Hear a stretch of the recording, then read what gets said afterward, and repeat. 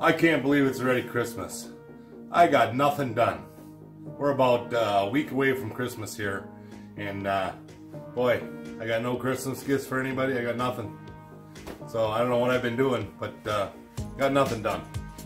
So what we're going to do today, we're going to do our second wine rack in our wine rack series.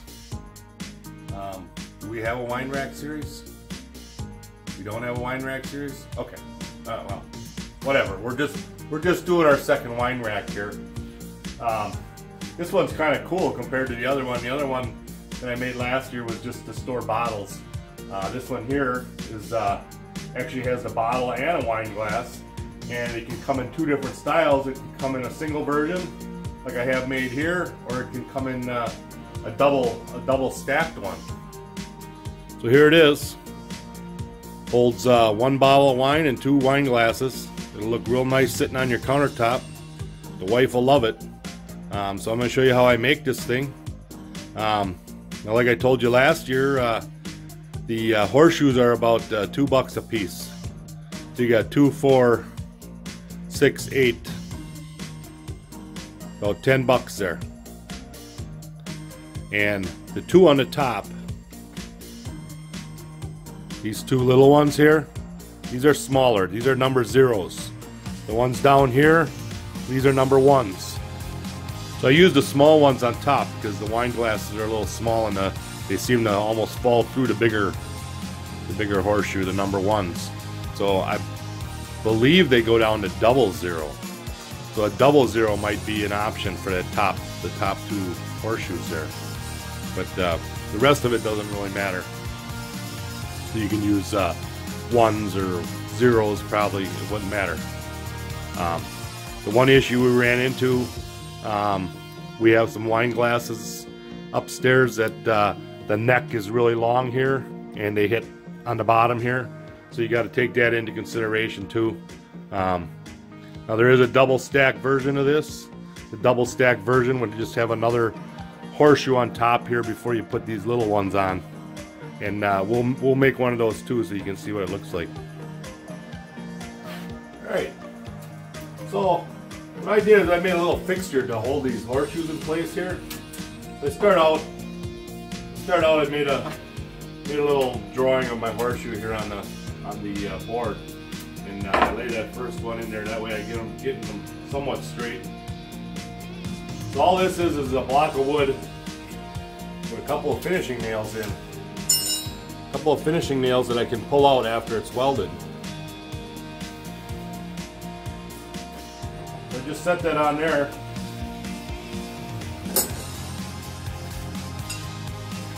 And you're putting the back of the horseshoe to the board. Now these, I talked about this last year on the one I made.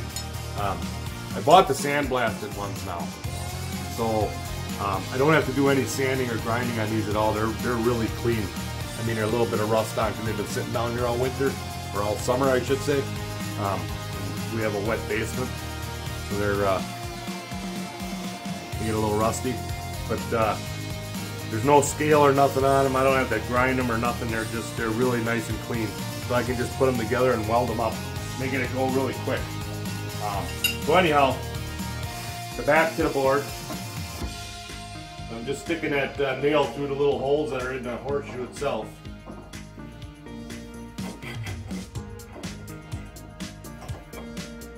Then I have the bottom of the horseshoe. At the bottom of the horseshoe sitting in that slot that's in the top of the other horseshoe there. It kind of holds it all together like that. So now what I'm doing, the first one I did, the prototype, I didn't have these quite level here on top. So when I put the other pieces on, it wasn't quite straight and whatever. So I've corrected that by using just taking a little piece of plywood here, and I set that on there.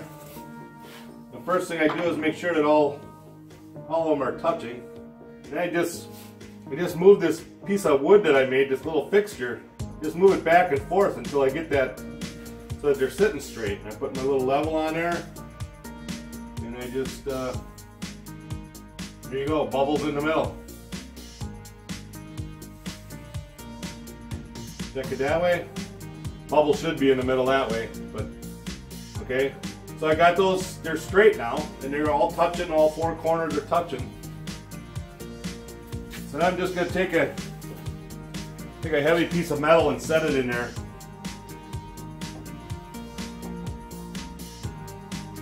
Just for some weight to hold it down while I strike my arc. Now I have to kind of put in a full-size rod because I have to kind of reach through underneath this other piece, and I have to weld underneath the board here towards the back. Close your eyes.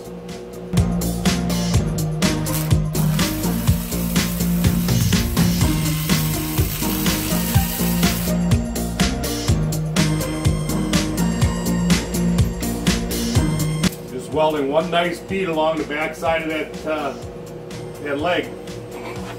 I'm just going to rotate this around.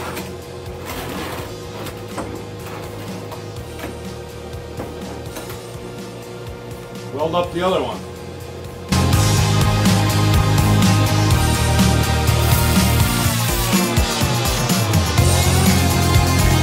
Okay, so it's that simple. I'm going to take my heavy piece of metal out of there.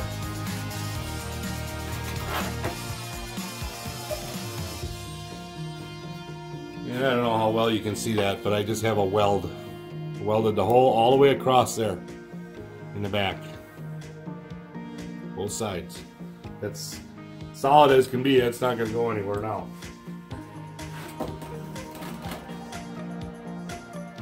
Now we have to do the two little ones. So for those, I'm going to move this out of the way here. Just going to lay them down on my board.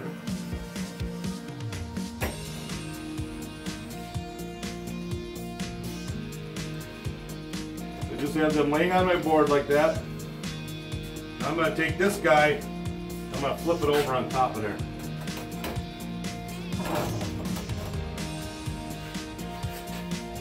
Okay.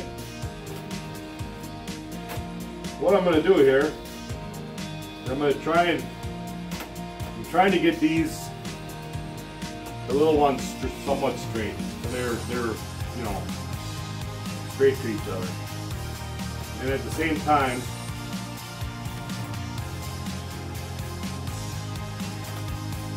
I'm trying to center the leg of the bigger horseshoe in the center of this arc here, so that they're kind of in the center. So when you weld them, they're somewhat centered.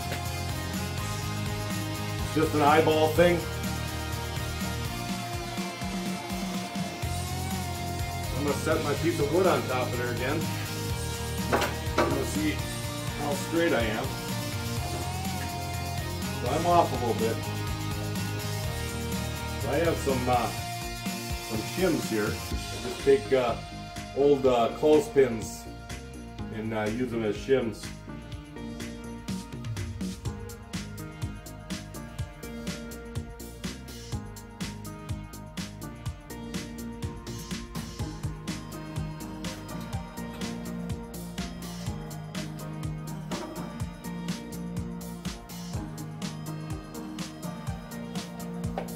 So basically what happens when you weld something and you only weld on one side like that, it twists the metal a little bit. So this board used to be loose, now it's really tight because it just sucks the metal in and makes it tight. So now when I set this up like that, there's a little gap on the back one there, a little gap on the front one here, and that's fine. I can fill that in with weld. There's no big deal there, you know. So the main thing is to get it somewhat level so that when you set it on your countertop, that the wine bottle and the glasses are going to sit straight. You know, if you don't have it level, you're not going to sit straight. That looks pretty good. Now I'm just going to throw some weight on top of there.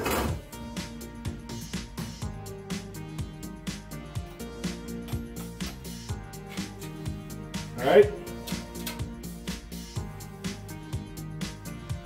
That's it, we're good to go. We're going to weld this up. So now I'm going to reach through here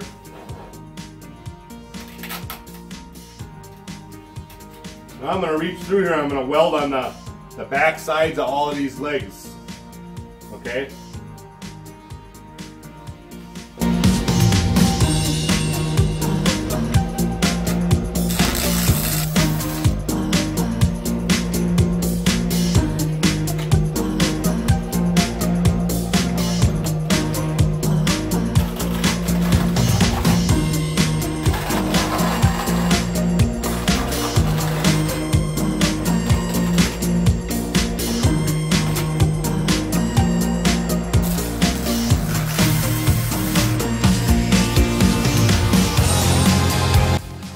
I'm just using a 3/32 rod, 6011 is the number on there.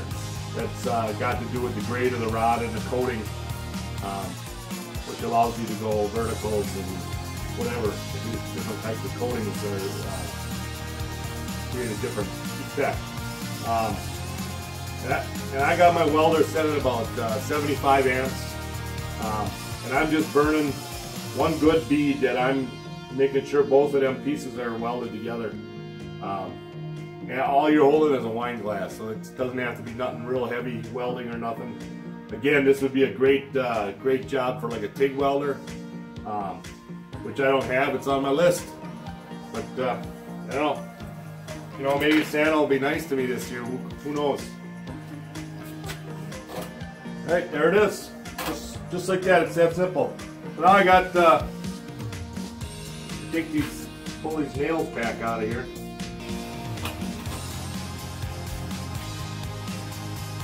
A little closer look at those welds under there.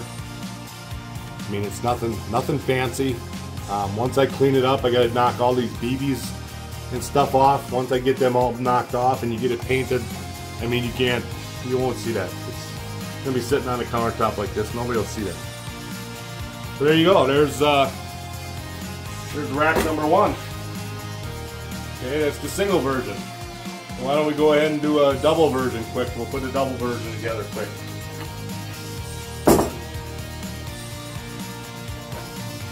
For that single version there, you got 2, 4, 5 horseshoes. For the double version, you're going to have 7. Alright, you're going to need the 2 on the top, and then you're going to need a second set of the middle legs. So you're going to need 7 altogether. So there's my 7. So for the double stack, the first half of it is the same as the single. So I already made that up. So then what I did is I have to stack another 2 horseshoes on top of there, and that is where it gets tricky trying to hold all of this together. So what I did is I made another little jig. I cut 2 boards that were what I determined was the distance between the 2 horseshoes here when they're sitting on top. So I cut them, and I have a clamp on there holding it together, and this one's just kind of squashed in there. So that's going to hold them, and that's going to hold them flat down on the table. Okay, so they're tight now on the table. Then I'm going to take this guy, I'm going to flip it over on top.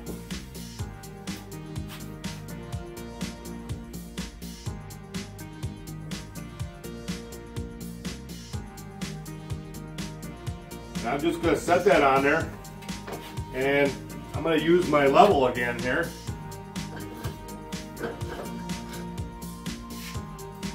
What I ended up doing here, it got a little twisted in my first setup, so it's critical in the first setup to try and get this as straight as you can. I had to grind on the ends of the opposite corners here to get that to sit a little better, but now it's sitting good. I got my level's good and square, so I'm just going to throw some weight on top of there.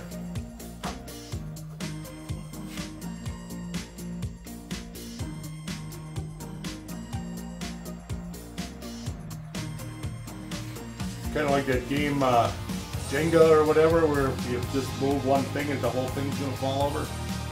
Well, whatever. So we got that level now, so we're going to tack that on there.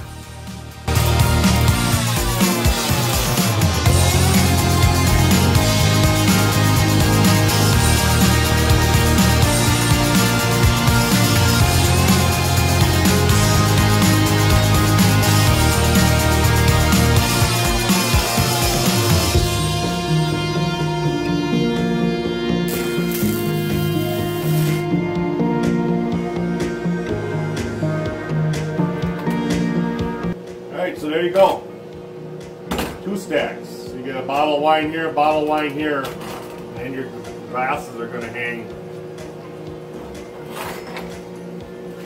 And your glasses are going to hang out that way. Alright, so let's get those on there. So these are going to get welded on just like they did on the other on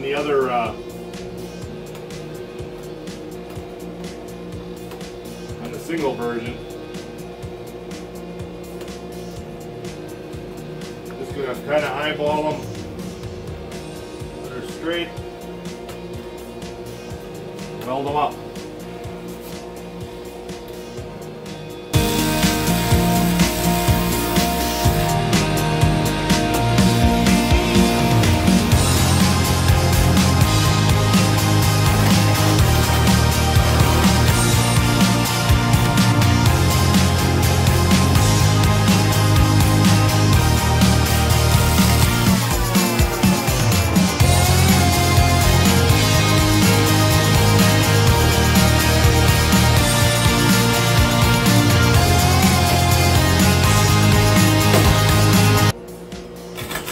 It's that simple.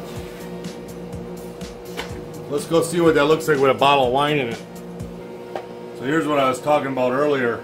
I used the number 1s on here because I'm running low on the zeros and I want to use the zeros for the single ones. So like I said, we got a couple of wine glasses upstairs that have the real long legs on it, but here's a standard wine glass. They're about 3 inches across.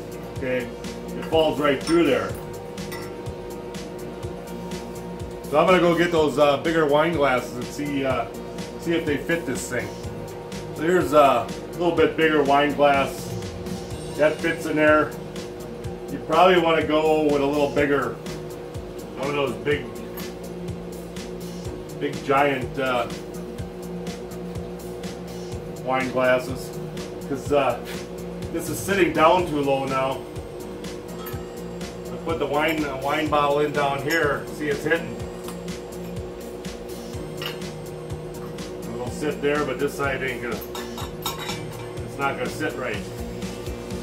So you definitely want to take that into consideration, is go with the zeros or double zeros for the top 2 rings. The rest of them don't matter. So I hope you enjoyed this video. Make sure you subscribe to my channel. We'll have a lot more of this stuff coming up this next year. We got a lot of stuff going on.